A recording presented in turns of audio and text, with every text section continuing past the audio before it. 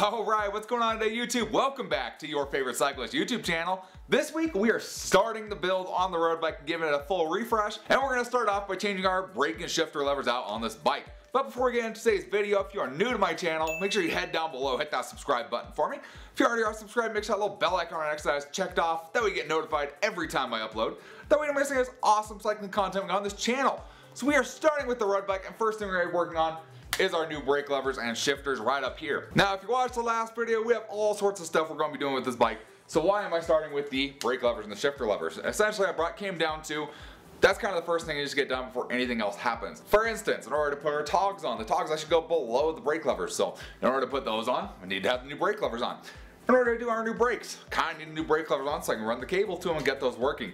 And once we do our new brakes, we can throw our new tires on. So kind of makes sense. And then of course with our pedals, I'm not going to ride the bike till it's done. So there's no point in doing the pedals now. Then when I can just wait for it to be done and then do that at that time. So we're going to start with these brake levers here. Now, so we're going to go ahead, we're going to take everything off here. So we're going to start off taking our bar tape off. And I'll explain why. So a lot of us know a mountain bike brake lever kind of has a clamp style design, so you can kind of clamp around the bar, or if not, it slides on the end of the bar. So sometimes you can get lucky and not have to remove the grips. Sometimes you have to.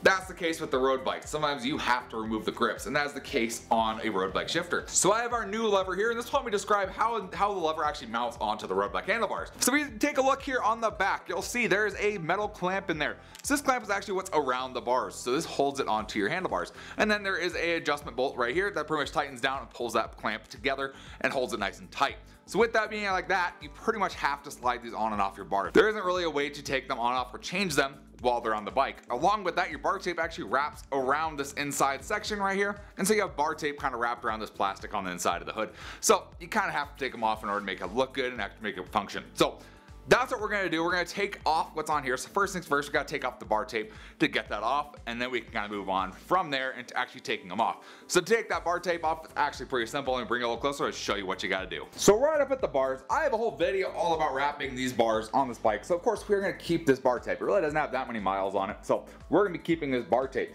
This red stuff here, this is actually from ESI Grips. They give it like a silicone single-use tape. So essentially it sticks to itself is what they say. Keeps it looking clean. That is just gonna have to go away. Let's see if we can kind of get it off. Once you get under there, pretty much what's holding your bars, what's holding your tape on at the top is generally electrical tape. Just being real, that's what pretty much all bike shops use. That's what I use, and it works really good because it stretches and it seals and secures them very nicely to the bars. And it's black, so it kind of blends in, makes it look really good, give a good transition. Once you find the end, you just go ahead and just gonna unwrap our electrical tape, and then from there we just go ahead and get to unwrapping. And again, I'm going to reuse this tape, so I am kind of making sure I keep it in semi-decent condition. And then when you get over to your hoods for your brake levers, you just pull these up.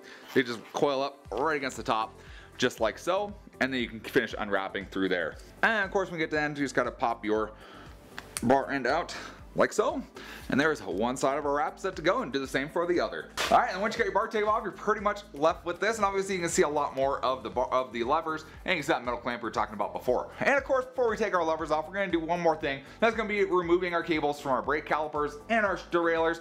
That way we can get these levers completely removed from the bike. So we're just going to go ahead, all these bolts are just going to loosen them up, pull the cable through, and then we'll come right back to pull these guys off. Okay, so we got all our cables disconnected. We got our old electric tape holding the cables to the bars all cut off. So everything is nice and loose. And in my case, I am putting new cables on everything. So for me, I kept at least the rear length of that rear derailleur cable, because we're going to use the same one there. And we're going to keep these cables, and then this housing here for our brakes are going to be the same. So we're keeping those on here. That way we can measure the lengths for our new housing and get that measurement. Because we're not going with white, we're going with black housing this time. Make it look a little cooler.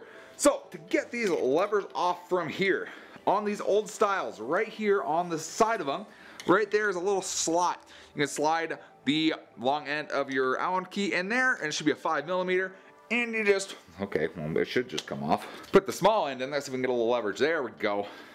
Once you get it moving, you should just be able to then use your long end, and we should just be able to unscrew that till it's loose, just like that, and we just pull our guy right off. All right, so just like that, we've got our old lever off on the one side, and we'll just do the other side, and we'll have our levers straight clean off of this bike. Alright, there is just our bars with nothing else on them. They look very interesting. I don't think I've ever had those levers off these bars, but there we have it. Let me go ahead. I'm going to go ahead and clean these up just a little bit, and then we're going to go ahead and slide our new levers on here and start getting those installed. Okay, so we got our bars stripped down. There was a little bit of surface rust just right where the clamps works. They haven't moved in 12 years or so. So make sure to just kind of put a little paint on those just to make sure they kind of stay at least semi-fresh, you know. So we're going to look at our new brake levers here. So this is going to be our right lever. So it's going to go on this side right here, right there. So that's going to go right there on that side. And we need to get our cables installed in here. So for my case, I'm running brand new cables on this bike. We're doing brand new everything. So when you get brand new cables, you're essentially, most of the time you're going to get at least two. So you're going to get two. If you're just doing brakes, you're going to get two cables. One's going to be long, one's going to be short. Front one is going to be the short one, obviously. It just has to go from essentially right here down to here. So very short. The back one's going to be your longer cable because that's go all the way to the back of the bike. So you're going to get a long cable. So we got our long cable here. For a road bike, you're going to use the little mushroom topped one like that. This one over here is for a mountain bike style brake lever. So make sure you use the mushroom top. So since we're using the other one, we're just going to cut this mountain bike style one off our cable because we don't need that one.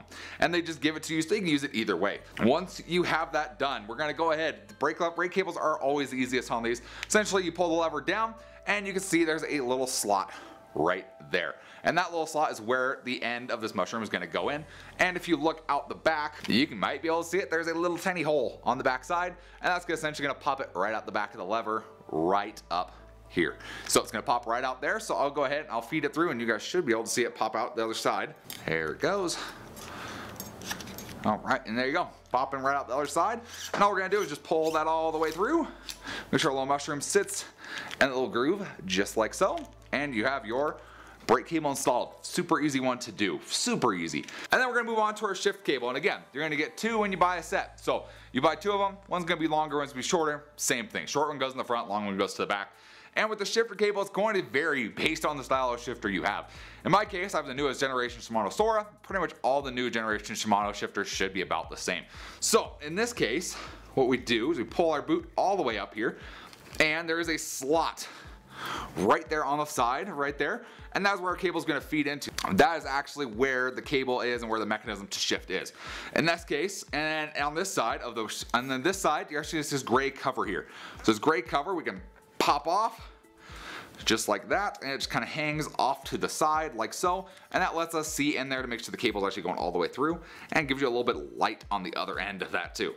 Now what we're going to do, we're going to make sure we push our little lever all the way down and make sure we are in the highest gear we can be in to make sure that is fully accessible for our cable. And we're gonna do is get that cable, we're gonna start feeding it through the hole, and you'll see it pop out the other side just like so. So there's our cable on the other side, and we're just going to pull her all the way through our brake lever, all the way through our lever. And on this side, you're gonna see our little the little ball end right here kind of got stuck, so we gotta make sure that pops right into the slot there and goes all the way in. There we go. And you should be able to pull it, and it comes to a stop inside of there. And that is exactly what you got to do. From there, of course, you can test it, make sure it works, so you can kind of hold your cable and try and shift, and it should pull your cable and move just fine, which mine does perfectly, which is great. And move it back. There we go, and that is all set. And then on this side, we just put our little cover back on our shifter right there. And that side is set. And then from there, right before you close up that boot, in my case, I like putting our cables on first and then putting them on the bars. I think it's a little bit easier to maneuver and see everything as you put those cables in. And then once that is set in there, you can see there's our bolts for tightening our little clamp again. The clamp's nice and loose right now. You can see when I pull it, that bolt moves. So we need to put this on. Make sure you put them on the right side. In this case, this is the right side. In case of these newer Shimano shifters, the label goes on the outside of the bike. So Shimano Sora is going to face the outside of the bike. So from there, we just go ahead and we just grab our new guy, and we're just going to put it on, and we're just going to slide it up, and I'm pretty much going to set these roughly at where our old ones were, which was right about there. Is that going to be good? I don't know. Let's see. So then you kind of have to just play with them. You can stick them on there, and we're going to pull our hood down and see kind of how it lines up, and if it lines up okay, or if it feels like it needs to go to the side some, or what it needs to do. That might be pretty good. Let's try that right there. I'm just going to tighten these guys down and make sure they're tight because these are your brake levers. You're going to be putting weight on these because if you're on a road bike, you're riding kind of on your hoods most of the time, so you want to make sure these are not loose, otherwise you might eat crap on the road. So you gotta make sure they're nice and tight. If you have carbon bars, be careful. Torque specs are important on carbon. Well, they're important anywhere, but I go till I feel like we're pretty good, which is like right there. Should be pretty happy. All right, so we got that. I'm gonna fold our hood back on this side. Looking all good there. All right, and then we just do the same thing for the other side, and then we'll get working on our cables. All right, so we got both sides on right there, and we're going to just pull our hood down on this side. Make this side look good. There we go. And just like that. All right, so we got both of these on there. So what I'm gonna do, so this is all personal preference here of how high you want these, where you want them positioned. So I'm gonna take the bike down. I'm gonna stand over the bike, see how these feel, and make adjustments from there. Of course, once you wrap the bars with these on, they're pretty much where they're gonna be. They don't move. There's nowhere to move them. They get trapped in the bar tape. So you wanna make sure your adjustments and where you've had them placed is perfect and where you want them to be before you actually get to wrapping your bars. So I'm gonna do that off camera, make sure they're in the right spot, we'll pick right up. Okay, so we got these installed to the position we want them at, which is perfect. Pretty much, it's a little bit higher than the old ones were, but should be pretty good. I like the feeling of them quite a bit. The hood's a little different on these, so that's why I had to move them and kind of feel where they want to be exactly. From there, we gotta move on to our housing, of course. That's pretty much our last step before we are done with our new shifter brake levers combo here. So for the brakes on this bike, lucky me, these are about the same position as our old shift levers were. Like same length housing for our brakes is gonna work. So we can use this same length. I'm just gonna use these as a template. That'll get our brake housing all set to go. When we get to our shift housing, we're gonna have to kind of come up with this front piece ourselves and kind of figure out how long we want it to be and everything like that. But we're gonna use our brake housing first. That way we kind of have how much they're gonna hang off the front, how they're gonna look, and kind of match that up with our shift housing. So we're gonna cut new ones out of this. Of course, I got new black housing here to go a little stealth style. So we got our white housing. Let's get our new ones lined up to it. And we'll kind of get them straightened out some so we can get it lined up good. There we are. All right, there's gonna be our end of our brake housing. We'll just chop that right there. Bingo, and we'll just get that cleaned out of the end, and we should be ready to install our first piece of housing on the bike. First piece cut, get our little end caps here, and on these ones, they don't seem to want a stop. They don't seem to want a stop on the inside. They just want it just like you see it. So I don't know. So we'll throw one of these on this side. So yeah, for whatever reason, I don't remember why, it might be built into these, but in this case, these shifters do not want the little end on the cable going into the brake lever. So there we go. There's our first one. We'll go ahead and feed it through our brake. Of course, we're gonna change it out, so I'm not gonna actually adjust anything on these brakes, but that is our first piece of black housing on this bike. Whew. All right, so I'll go just like that or so, and that should look freaking cool. I like the look of the black. All right, so I'll go right there, and we'll do our rear brake too, and then we'll start working on the shift cables, or shift housing from there. So while I was about to put the housing on, these in-frame adjusters, actually one of them snapped off, and the other was about to snap off. So I'm gonna put a pause on this until I can get those changed out. I'm gonna order new ones, and then we'll be right back as soon as you know it to get these derailleur cables installed. Okay, so we got our problem fixed that we ran into where one of the bolts on our stops actually snapped off inside there. And I hope none of you have to deal with that ever. That is a pain. What ended up happening is I pretty much cut both the ones that were on the frame off because I have to have a matching, you know, it just has to match. If it doesn't match, it's not worth it. I cut them both off. Ended up ordering some that were made for down tube shifters that are pretty much made to replace a down tube shifter with the cable stop, so you can use a more modern lever on there. And then did kind of the same thing I did with the fat bike when I put bottle cages on it. So pretty much I cut it off, cleaned it all up, drilled the hole, and then used a rib nut to make a, pretty much essentially a threaded hole where they needed to be. And it worked. I'm not going to make a video on that because I hope none of you ever have to deal with that, because that was horrible. And you know, it's kind of an iffy thing. You're drilling into the down tube of your bike, so you know, especially with it being aluminum. It's kind of iffy. So the one thing I'll tell you from that I learned: make sure you grease this adjuster right there. Grease that guy up. So what happens is, this is steel, this is aluminum. They don't like each other. They tend to attach to each other. And when they attach to each other for a long time, especially with a little bit of salt water in there, they're not coming apart. They're not. I tried everything from easy out to Torx bits to Allen keys to impact gun to penetrating lubricant. Eventually it cracked and I ended up using a welder to try and get it out, and the welder didn't even work. So yeah, so a ton of heat, didn't work at all. So I ended up trying to cut them off, and I mean, it happens. It happens. So make sure there's grease on those. If you've never checked, check. You do not want those to go together. The ones we have now are aluminum and aluminum. The bolt is actually aluminum and the mount is aluminum. So we shouldn't have to deal with that again, but I did put grease on everything in there because I don't want to do this again. So we got that figured out. Now we can finally move on to making our shift cables.